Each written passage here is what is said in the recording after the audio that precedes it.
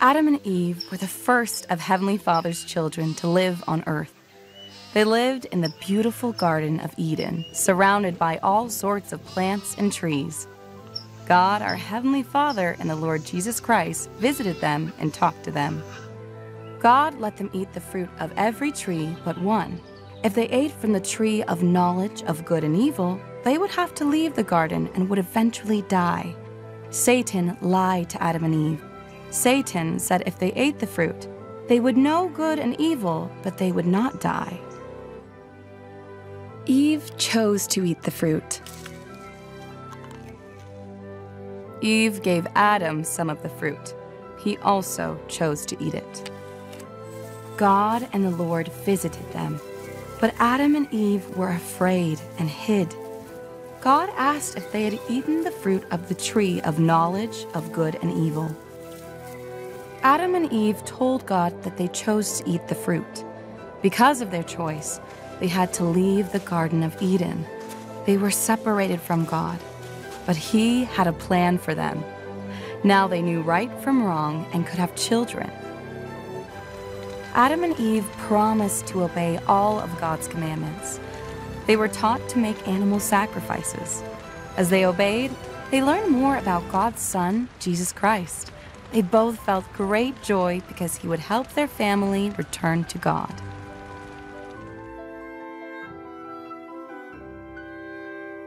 A great council in heaven was once convened in which it seems that all of us participated. There, our Heavenly Father announced His plan. The enabling essence of the plan is the atonement of Jesus Christ. As it is central to the plan, we should try to comprehend the meaning of the atonement. But before we can understand it, however, we must understand the fall of Adam. And before we can fully appreciate the fall, we must first comprehend the creation. These three events, the creation, the fall, and the atonement, are three preeminent pillars of God's plan, and they are doctrinally interrelated. Our most fundamental doctrine includes the knowledge that we are children of a living God. That is why one of His most sacred names is Father, Heavenly Father. This doctrine has been clearly taught by prophets through the ages. When tempted by Satan, Moses rebuffed him, saying, "Who art thou? For behold, I am a son of God." Addressing Israel, the psalmist proclaimed, "All of you are children of the Most High." Paul taught the Athenians on Mars Hill that they were offspring of God. Joseph Smith and Sidney Rigdon received a vision in which they saw the Father and the Son, and a heavenly voice declared that the inhabitants of the worlds are begotten sons and daughters unto God. In 1995, the 15 apostles, living apostles and prophets, affirmed all human beings are created in the image of God. Each is a beloved spirit, son, or daughter of heavenly parents. And I, God, created man. Male and female created I them. This was done spiritually in your premortal existence, when you lived in the presence of your Father in heaven. Your gender existed before coming to earth. You elected to have this earthly experience as part of His plan for you. The prophets call it the plan of mercy, the eternal plan of deliverance, the plan of salvation, and yes, the great plan of happiness. You were taught this plan before you came to earth, and there rejoiced in the privilege of participating in it.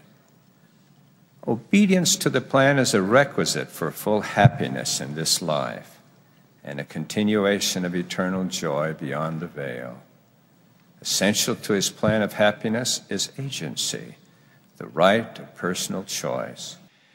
Our understanding of life begins with a council in heaven. There, the spirit children of God were taught His eternal plan for their destiny. We had progressed as far as we could without a physical body and an experience in mortality. To realize a fullness of joy, we had to prove our willingness to keep the commandments of God in a circumstance where we had no memory of what preceded our mortal birth. In the course of mortality, we would become subject to death, and we would be soiled by sin. To reclaim us from death and sin, our Heavenly Father's plan provided a Savior whose atonement would redeem all from death and pay the price necessary for all to be cleansed from sin on the conditions he prescribed. Satan had his own plan. He proposed to save all the spirit children of God, assuring that result by removing their power to choose and thus eliminating the possibility of sin. When Satan's plan was rejected, he and the spirits who followed him opposed the Father's plan and were cast out. Revelation tells us that there was war in heaven. Michael and his angels fought against the dragon, and the dragon fought and his angels and prevailed not. Neither was their place found any more in heaven. And the great dragon was cast out, that old serpent called the devil and Satan, which deceiveth the whole world. He was cast out into the earth, and his angels were cast out with him. What a perilous time that must have been. The Almighty himself was pitted against the son of the morning. We were there while that was going on. That must have been a desperately difficult struggle with a grand triumphal victory. Concerning those desperate times, the Lord spoke to Job out of the whirlwind and said, "Where wast thou when I laid the foundations of the earth, when the morning stars sang together and all the sons of God shouted for joy? Why were we then happy? I think it was because good had triumphed over evil, and the whole human family was on the Lord's side. We turned our backs on the adversary and aligned ourselves with the forces of God, and those forces were victorious. But having made that decision, why should we have to make it again and again after our birth into mortality? I cannot understand why so many have betrayed in life the decision they once made when the great war occurred in heaven. All of the myriads of mortals who have been born on this earth chose the Father's plan and fought for it. Many of us also made covenants with the Father concerning what we would do in mortality. In ways that have not been revealed, our actions in the spirit world influence us in mortality. Although Satan and his followers have lost their opportunity to have a physical body, they are permitted to use their spirit powers to try to frustrate God's plan. This provides the opposition necessary to test how mortals will use their freedom to choose. Satan's most strenuous opposition is directed at whatever is most important to the Father's plan. Satan seeks to discredit the Savior and divine authority, to nullify the effects of the atonement, to counterfeit revelation, to lead people away from the truth, to contradict individual accountability, to confuse gender, to undermine marriage, and to discourage childbearing, especially by parents who will raise children in righteousness. Be fruitful and multiply. This commandment was first in sequence and first in importance. It was essential that God's spirit children have mortal birth and an opportunity to progress toward eternal life. When Adam and Eve received the first commandment, they were in a transitional state, no longer in the spirit world, but with physical bodies not yet subject to death and not yet capable of procreation. They could not fulfill the Father's first commandment without transgressing the barrier between the bliss of the Garden of Eden and the terrible trials and wonderful opportunities of mortal life.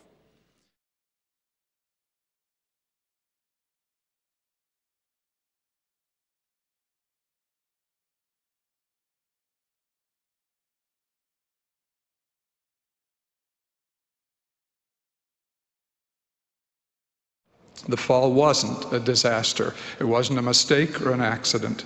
It was a deliberate part of the plan of salvation. We are God's spirit offspring, sent to earth innocent of Adam's transgression, and yet our Father's plan subjects us to temptation and misery in this fallen world as the price to comprehend authentic joy. Without tasting the bitter, we can't understand the sweet. We require mortality's discipline and refinement as the next step in our development toward becoming like our Father. But growth means growing pains. It also means learning from our mistakes in a continual process made possible by the Savior's grace, which he extends both during and after all we can do. The prophet Joseph Smith taught, "The priesthood is an everlasting principle and existed with God from eternity. Christ is the great high priest, Adam next." So the priesthood was first given to Adam. He obtained the first presidency and held the keys of it in the creation before the world was formed. President Brigham Young said, "Priesthood is the law by which the worlds are, were, and will continue forever and ever." Thus, priesthood is the power of God. Its ordinances and covenants are to bless men and women alike. Eve was created. When her body was made by God, Adam exclaimed, "Bone of my bones and flesh of my flesh. She shall be called woman because she was taken out of man." From the rib of Adam, Eve was created. Interesting to me is the fact that animals fashioned by our Creator, such as dogs and cats, have 13 pairs of ribs, but the human being has one less, with only 12. I presume another bone could have been used, but the rib, coming as it does from the side, seems to denote partnership. The rib signifies neither dominion nor subservience, but a lateral relationship as partners to work and to live side by side. Adam and Eve were joined together in marriage for time and all eternity by the power of that everlasting priesthood. Eve came as a partner to build and to organize the bodies of mortal men. She was designed by deity to co-create and nurture life that the great plan of the Father might achieve fruition. Eve was the mother of all living. She was the first of all women. From our study of Eve, we may learn 5 fundamental lessons of everlasting importance. 1, she labored beside her companion. 2, she and Adam bore the responsibilities of parenthood. 3, she and her partner worshiped the Lord in prayer. 4, she and Adam heeded divine commandments of obedience and sacrifice. And 5, she and her husband taught the gospel to their children.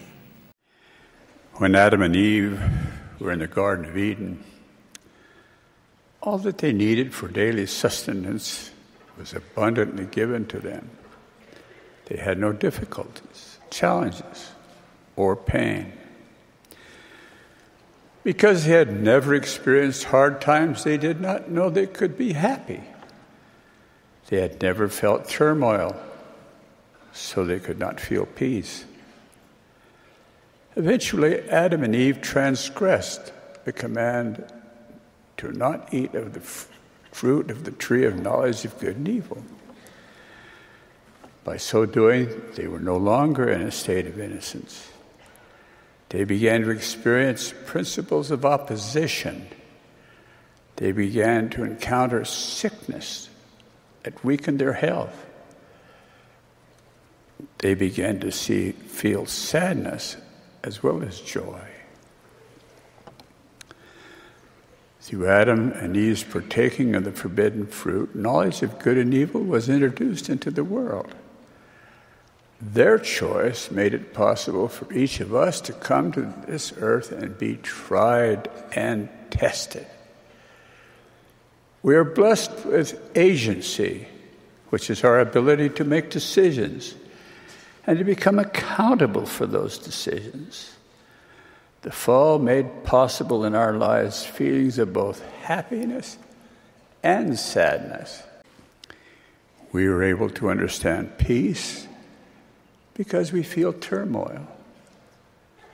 Our Father in heaven knew this would happen to us. It's all part of his perfect plan of happiness. He prepared a way through the life of his perfectly obedient Son, Jesus Christ, our Savior, for his atonement to overcome every difficulty that we may experience in mortality. We live in trying times. I need not list all of the sources of evil in the world. It is not necessary to describe all the possible challenges and heartaches that are a part of mortality. Each of us is immediately aware, intimately aware, of our own struggles with temptation, pain, and sadness. We were taught in the premortal world that our purpose in coming here is to be tested, tried, and stretched. We knew we would face the evils of the adversary. Sometimes we may feel more aware of the negative things of mortality than we are of the positive. The prophet Lehi taught, for it must be that there is an opposition in all things. Despite all of the negative challenges we have in life, we must take time to actively exercise our faith.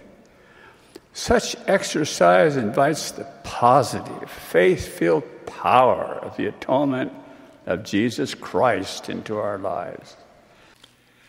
God's plan gives us 4 great assurances to assist our journey through mortality. All are given to us through the atonement of Jesus Christ, the centerpiece of the plan. The first assures us that through his suffering for the sins of which we repent, we can be cleansed of those sins. Then the merciful final judge will remember them no more. Second, as part of our Savior's atonement, he took upon him all other mortal infirmities. This allows us to receive divine help and strength to bear the inevitable burdens of mortality, personal and general, such as war and pestilence. The Book of Mormon provides our clearest scriptural description of this essential power of the atonement. The Savior took upon him, quote, the pains and sicknesses and infirmities of his people. He will take upon him their infirmities, that his bowels may be filled with mercy according to the flesh, that he may know according to the flesh how to succor his people according to their infirmities, end of quote. Third, the Savior, through his infinite atonement, revokes the finality of death and gives us the joyful assurance that all of us will be resurrected. The Book of Mormon teaches, quote, this restoration shall come to all, both old and young, both bond and free, both male and female, both the wicked and the righteous, and even there shall not so much as a hair of their head be lost, but everything shall be restored to its perfect frame, end of quote. We celebrate the reality of the resurrection in this Easter season. This gives us the perspective and strength to endure the mortal challenges faced by each of us and those we love, such things as the physical, mental, or emotional deficiencies we acquire at birth or experience during our mortal lives. Because of the resurrection, we know that these mortal deficiencies are only temporary. The restored gospel assures us that the resurrection can include the opportunity to be with our family members, husband, wife, children, and parents. This is a powerful encouragement for us to fulfill our family responsibilities in mortality. It helps us live together in love in this life, in anticipation of joyful reunions and associations in the next. Fourth and finally, modern revelation teaches us that our progress need not conclude with the end of mortality. Little has been revealed about this important assurance. We are told that this life is the time to prepare to meet God, and that we should not procrastinate our repentance. Still, we are taught that in the spirit world the gospel is preached even to the wicked and the disobedient who had rejected the truth, and that those taught there are capable of repentance in advance of the final judgment. When difficult things occur in our lives, what is our immediate response? Is it confusion or doubt or spiritual withdrawal? Is it a blow to our faith? Do we blame God or others for our circumstances? Or is our first response to remember who we are, that we are children of a loving God? Is that coupled with an absolute trust that He allows some earthly suffering because He knows it will bless us, like a refiner's fire, to become like Him and to gain our eternal inheritance? Recently, I was in a meeting with Elder Jeffrey R. Holland in teaching the principle that mortal life can be agonizing, but our hardships have eternal purpose, even if we do not understand it at the time. Elder Holland said, "You can have what you want, or you can have something better." From the day of Cain to the present, the adversary has been the great mastermind of the terrible conflicts that have brought so much suffering. Treachery and terrorism began with him, and they will continue until the Son of God returns to rule and reign with peace and righteousness among the sons and daughters of God. Through centuries of time, men and women, so very, very many, have lived and died. Some may die in the conflict that lies ahead to us, and we bear solemn testimony of this. Death will not be the end. There is life beyond this as surely as there is life here. Through the great plan which became the very essence of the war in heaven, men shall go on living. Now, brothers and sisters, we must do our duty, whatever that duty might be. Peace may be denied for a season. Some of our liberties may be curtailed. We may be inconvenienced. We may even be called on to suffer in one way or another. But God, our eternal Father, will watch over this nation and all of the civilized world who look to Him. He has declared, "Blessed is the nation whose God is the Lord." Our safety lies in repentance. Our strength comes of obedience to the commandments of God. Let us be prayerful. Let us pray for righteousness. Let us pray for the forces of good. Let us reach out to help men and women of goodwill, whatever their religious persuasion and wherever they live. Let us stand firm against evil, both at home and abroad. Let us live worthy of the blessings of heaven, reforming our lives where necessary and looking to Him, the Father of us all. He has said, "Be still and know that I am God." In our increasingly secular society, it is as uncommon as it is unfashionable to speak of Adam and Eve, or the Garden of Eden, or a fortunate fall into mortality. Nevertheless, the simple truth is that we cannot fully comprehend the atonement and resurrection of Christ, and we will not adequately appreciate the unique purpose of his birth or his death. In other words, there's no way to truly celebrate Christmas or Easter without understanding that there was an actual Adam and Eve who fell from an actual Eden, with all the consequences that fall carried with it.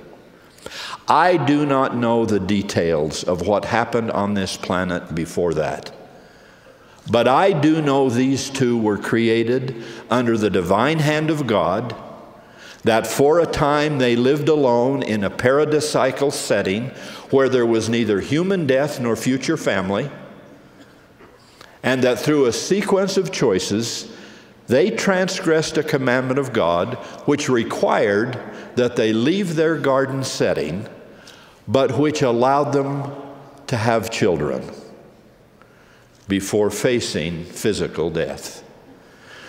To add further sorrow and complexity to their circumstance, their transgression had spiritual consequences as well, cutting them off from the presence of God forever.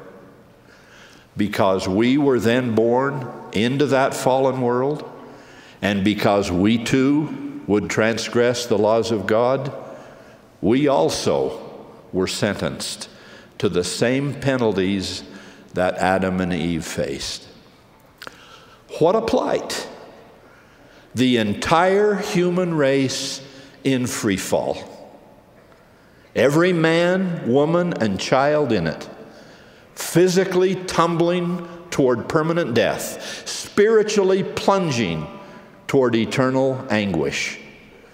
Is that what life was meant to be? Is this the grand finale of the human experience?